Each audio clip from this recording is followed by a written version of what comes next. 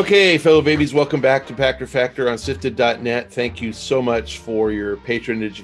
If you're supporting us on Patreon, thank you so much if you have connected your Twitch account to your Amazon Prime account. Remember to re-link those, re-up that link every month or so. We get paid every month that you remember to do that. And if you're a YouTube subscriber, we appreciate it. All those are getting us paid, so Shane can afford to keep producing these. I'm not getting paid, but I appreciate that you're allowing Shane to give me a forum. So predictions for 2021. Look, I think that people don't appreciate that the shelter-in-place restrictions that we started in 2020 are going to persist well into 2021. So I think the game companies are going to mint money. I think that you're going to have modified shelter in place for 6 months in 2021.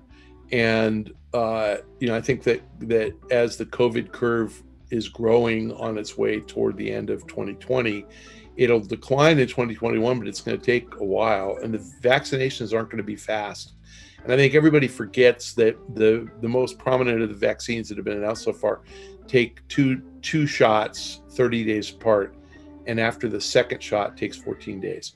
So from the first shot till you have antibodies and you are COVID resistant is 6 weeks.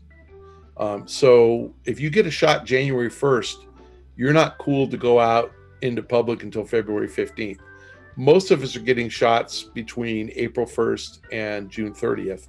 So we're going to be pretty sketchy through June 30 and into, probably July or August. And so we're going to be just like this for another 6 months. I mean, it'll be modified. We'll be able to eat outdoors and we'll have masks, but life's not returning to normal. And I don't think the workplace returns. So my biggest prediction is that the game companies thrive and we are going to have more time at home. We're going to spend it playing games. We're going to support more and more and more games. And I think that success of companies like Epic with Fortnite begat success of companies like Activision with Call of Duty Warzone. So I expect more of that. I think you're going to get Apex on mobile phones, and it's going to be cross-platform play with Apex on console, and it won't be as fun, but you can play with your grandpa, and he can be, mopping up in the back or scrounging for shit and helping your squad, even though he's not going to be good at any of the skills. But I think you're going to see, more and more and more cross-platform. I think that's really healthy and brings more gamers in. I actually think that, games like Minecraft and Roblox are going to continue to grow. So I think you're going to get more and more, younger people playing a lot more hours. I think those people are going to graduate to fun, free-to-play games, and they're going to ultimately graduate to premium games. So I think we're expanding the market. 21 is the year of market expansion and the year that we see a lot more. I actually think that you're going to see a much greater emphasis on mobile. I think mobile, because the mobile phones are so powerful now, mobile game experiences are getting great. And the one thing I'd really like to see mobile game companies do is synchronous play and allowing users to watch other people play. And that, by the way, technologically, you can do that right now, but nobody lets that happen. So I play a bunch of mobile games, and things happen when you're asleep and you just find out you lost. I'd like to be able to view who attacked me and what they did. I'd like to learn from what they did. It'll make me better. That's all doable, and that's happening. So I think mobile, you're going to get a really big expansion of mobile game technology in 2021. I think that's going to make mobile games stickier.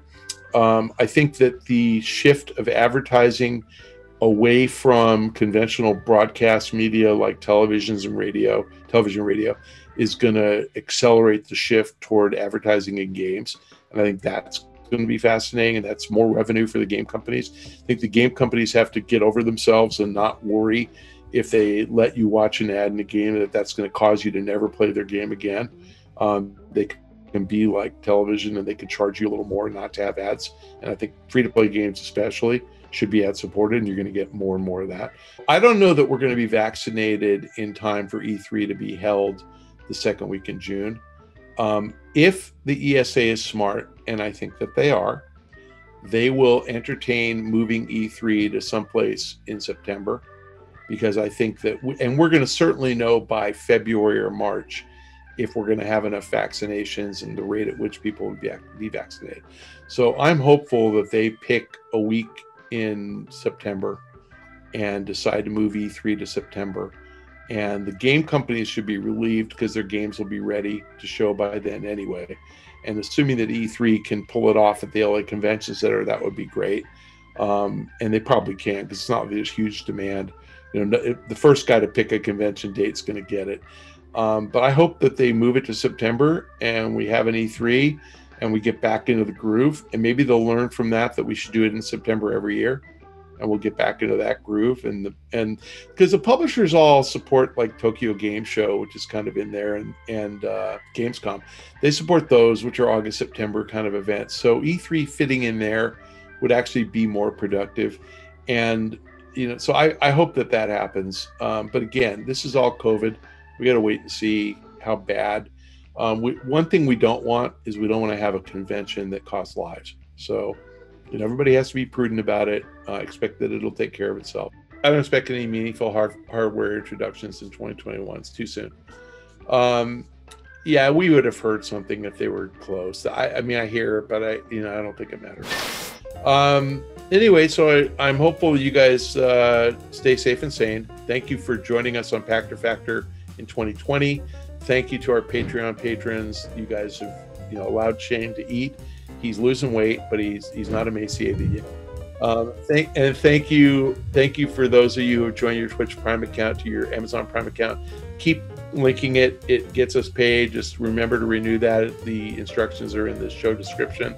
If you're following us as a YouTube supporter, subscriber, we appreciate it. And all of you have to follow me on Twitter. Please shout out that you are following me, because I guilted you into it. And I promise I will retweet you. Thanks for joining us. Have a happy new year, and we will talk to you next time.